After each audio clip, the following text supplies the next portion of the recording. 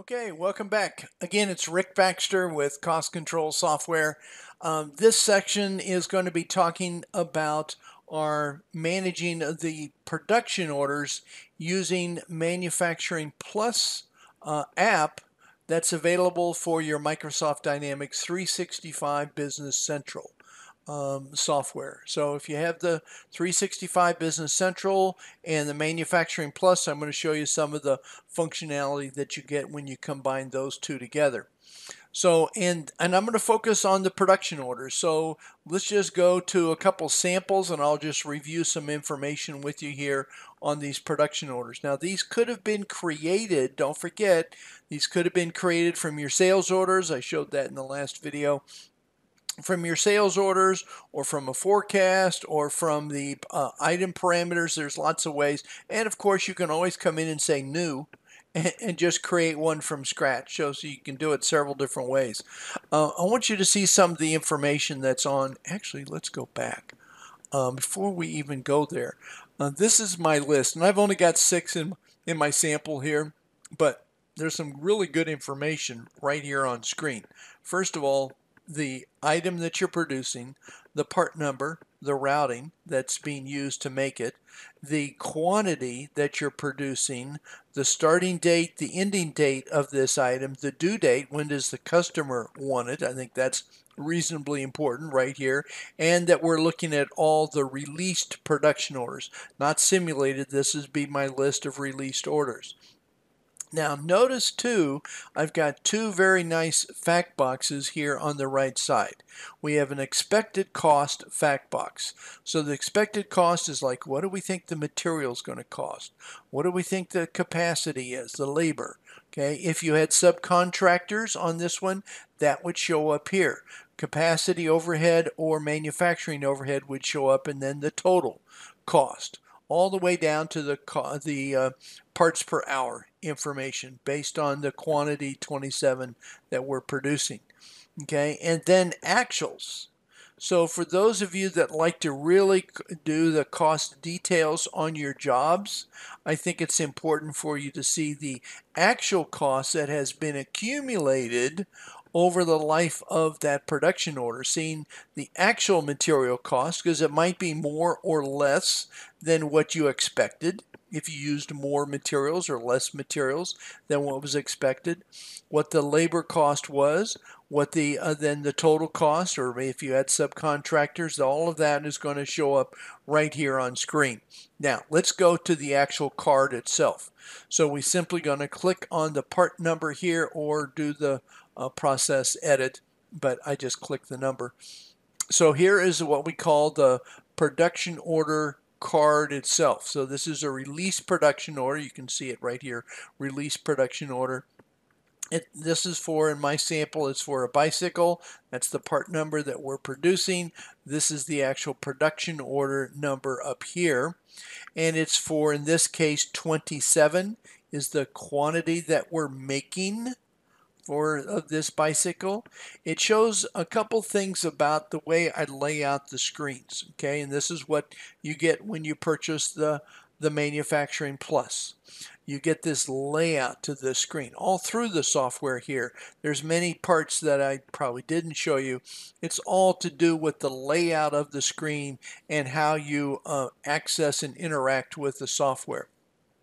So let's take a look down at the line items. So for the bicycle, you'll see the production BOM number is shown, the routing number is shown. I like to show what routing is being used. I like to show the start time, the end time, the quantity, if I have produced any so far. In this case, I've produced 27.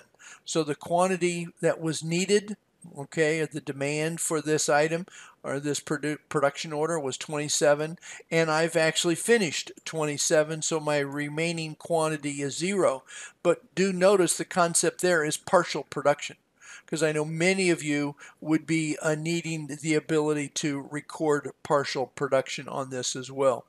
And then we display a lot of statistical information both here and on the lines, because you can have multiple lines. I Want to make sure you know about that as well.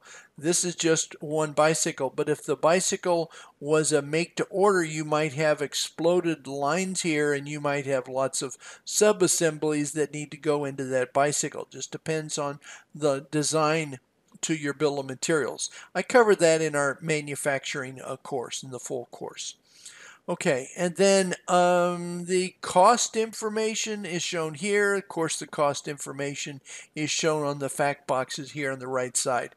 Very important to have that available all the time on screen. So that's why we've kind of laid out the screen this way. Also, I wanted very quick access to the routing and the components. So you'll see the routing and the components right here. So if I click on routing, this will bring up the list of the work centers for this order. This is a 4-step. You may have just 1 step, or you may have 20 steps that you go all the different operations. Notice too, we've got actual output on each of these different operational steps. You may not get to that level of detail, but some of our customers do. How much setup time do we have? How much run time do we have? And what the cost is per unit, so that we can actually extend and look at that capacity cost on this production order. So that's all to do with the routing. And let's see if there's something else I wanted to mention here. Yeah, I won't have time to show you everything about this the software, but I'd encourage you to get the full documentation that lists all the features, because I won't be able to cover them all here. And then components. I'm covering the main things like the components for this item. So here's the list of bill of materials. I think I've talked about some of these in the past, and you'll notice that if it's a bill of material number, I can drill down and I can see the sub-assembly items that go into those bill of materials. Okay, and the cost information, all of that is certainly I can look at inventory availability, all sorts of things right here on screen. Okay, so let's go back. There's one other really important part to this that I feel very strongly about that I want you to see, and let's see if I can explain this right. It's the best place to show you. I think I'm going to look up here under process. Yeah, right here. So this is where we have what is called the capacity ledger entries. And capacity ledger entries, really a fancy term for just your labor. How much labor went into the production bill of materials, I'm sorry, into this production order. So this is where you can see the hours that is spent. If we slide over a little bit, you'll see the direct cost. Not too much on this one, but here's what I want to call your attention to is this column right here called the resource number. With Manufacturing Plus, you have the ability to actually record who did the work on each of these operations. So now in this sample here I've got on screen, they didn't actually record the resource number, but you could see whether it was Ralph or Mary or Linda, whoever was working on each of these operations, so that you have better individual labor tracking is what I would call it. And so these posted entries, because this is the posted side now, would have for you the actual resource that worked on those particular items. Okay, I want to mention just one other thing real quick here, and then we'll wrap this section up. I want to go back to our tasks, and I want to show you on the journals. That's what I want to show you. So here on the journal, let's take a look at the consumption journal. So on the consumption journal, we can just open this one up. I want you to see again, as you're entering the materials that you're consuming, you've got the visibility to that supply and demand. You've got access to the cost information as you're entering the items. I've only got 2 here in my sample as I'm entering these, but you can see the actual cost. The extended amounts are shown here total quantity and total amount shown for the consumption of the materials against any of your production orders. You can consume them here. You can also do it on an individual basis on one production order at a time.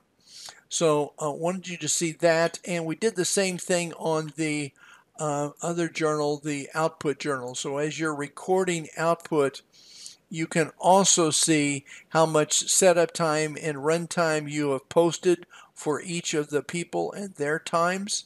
So that that information is readily available right on screen. So that's kind of a little screen change that gives you more information as you're entering the actual postings. Now, as I'm mentioning some of these things that I'm going in my head is like, is this training or is this just an overview? This is just an overview. Okay, if you want the detailed training, I'm going to encourage you to contact me or your support center, your consultants that might be able to help you with the actual training on the nav manufacturing. So I wanted you to just kind of get a sense for the production orders and the changes we've made for that. Okay, the last section, the last video I'm going to do is on the finished production orders. Should be a quick one just to give you a sense for the type of information that's stored historically, because I know many of you want to be able to look at past production orders and see what happened on those orders. So we're going to do that in the next video.